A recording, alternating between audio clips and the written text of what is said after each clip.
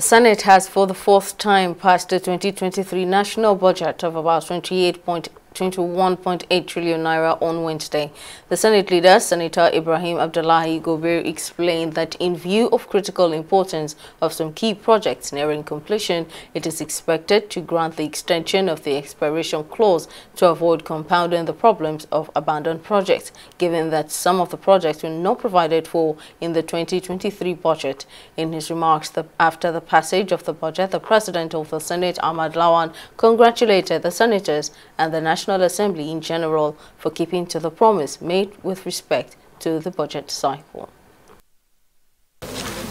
It's as stated in the table in the report.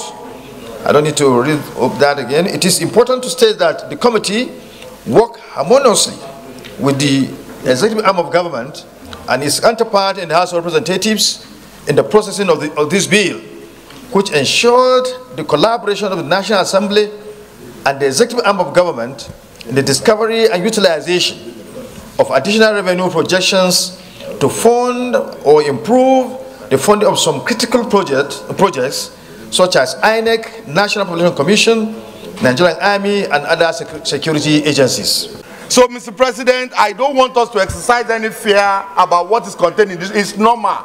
We should even commend the government for bringing this information out. Total capital expenditure 5,972,734,929,421 naira only. Those who are the distance part of the bill say aye.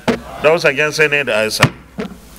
Aggregate expenditure 21,827,188,747 naira, no, 747,391 naira only. Those who are the distance part of the bill say aye. Those against say nay, the ayes have it.